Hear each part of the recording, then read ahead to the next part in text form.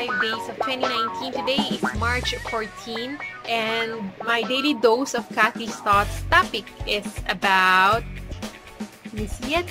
It's immaturity. It's immaturity. You know, study says that the number one reason for marriage failure is about immaturity. This is about a person's self-centeredness and selfishness. And for today's talk, I'll give you 4 signs of immaturity. Okay? Number 1, irresponsibility. Like, people do not have discipline and personal responsibility. Alright? That's number 1. Number 2, insecurity. Somebody who wants to get attention to become somebody. Like, these people are also possessive. Okay? Number 3, impulsivity. Like, impulsive, from the root word impulsive. These are the people who act without thinking. Like, this is also the same reason why people fall into addiction. Impulsivity.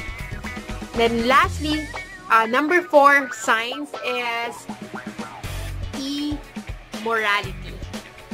Immature people cheat and lie when they feel uncomfortable.